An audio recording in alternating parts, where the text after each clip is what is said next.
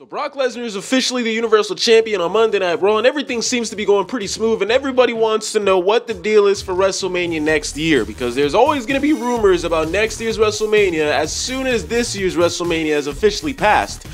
So when it comes down to it, it actually does seem like Brock Lesnar is going to be the Universal Champion for a long time.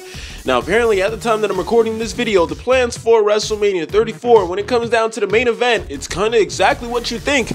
It's actually going to be Brock Lesnar versus Roman Reigns. Now, apparently, that's actually the plans at the time that I'm recording this video, and it can't get any more obvious than that. Because as soon as Roman Reigns beat The Undertaker, I already had a feeling that it was going to be Brock Lesnar versus Roman Reigns Part 2 coming up eventually, but it seems like it actually might be happening at WrestleMania. So apparently the plans that Vince McMahon already has is that apparently he actually might be leaving the Universal Championship on Brock all the way until WrestleMania 34.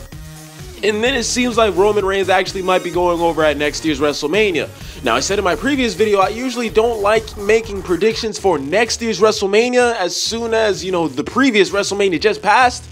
But this definitely does seem like it's going to be happening, especially with we all know Vince McMahon's booking when it comes to Roman Reigns.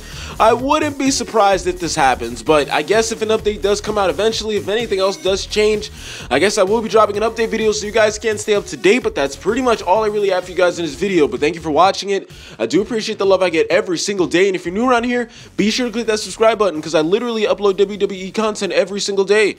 Anyways, guys, I'll be talking to you later.